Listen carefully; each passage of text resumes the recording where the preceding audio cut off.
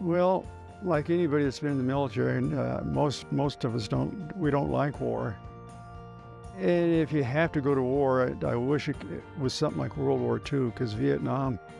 At first, I thought it was okay, but toward the end there, I was against the war after I saw everything, and 58,000 guys got killed for absolutely nothing, gave up their lives for nothing. So if it's a war that's you have to fight, I'm okay with it. But like the Middle East stuff going on and everything, that's going to be another Vietnam, and so I hate to see all the guys die for nothing.